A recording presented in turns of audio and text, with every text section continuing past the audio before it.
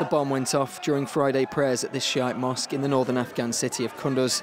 Dozens were killed and many more injured.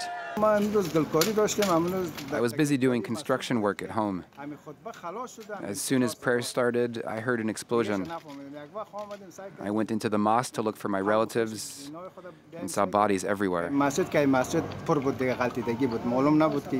The Islamic State group has claimed responsibility for the attack, another apparent attempt to stir up sectarian violence.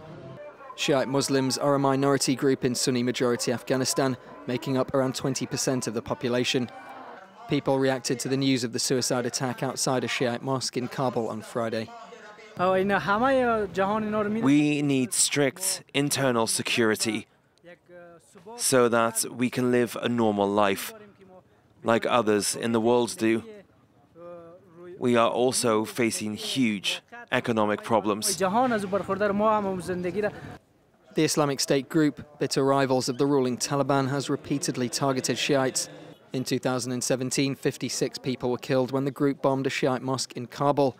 Many of Afghanistan's Shia Muslims belong to the Hazara ethnic community, which was directly targeted by a series of bombings outside a Kabul school in May, killing 85 people, mostly young girls.